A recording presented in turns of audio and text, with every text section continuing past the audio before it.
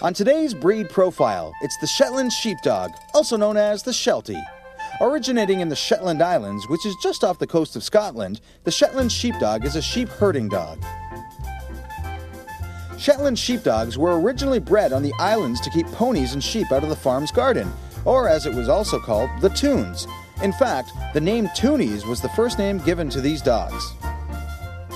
By the late 1800s, ships would often leave the island with Toonie dogs, which is how it is believed this breed reached America. Since little is known about the early roots of the Sheltie, it is believed that the original ancestors to this breed include a larger sheepdog from the Shetland Islands, various British working collies, the Icelandic Yaki, and dwarf spaniels. The Toonie breed was refined by the British in the early 1900s, crossing them with the British Collie first, then various toy breeds. The result was the Shetland Collie, whose name had to be changed to Shetland Sheepdog after objections from collie breeders.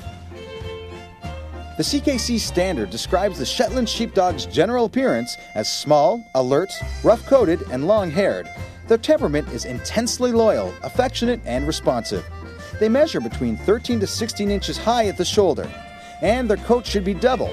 The outer coat consisting of long, straight, harsh hair, the undercoat being short, furry, and dense enough to give the impression of a standoff quality.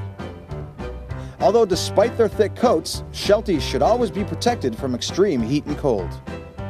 Shelties are sociable dogs too. If they feel abandoned or isolated, they can develop behavioral problems. However, Shelties can adapt to crates since they have a denning instinct.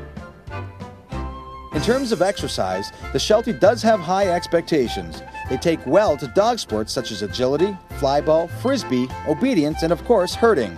But if there's no time for regular sports, a daily long walk will likely make your Sheltie very happy.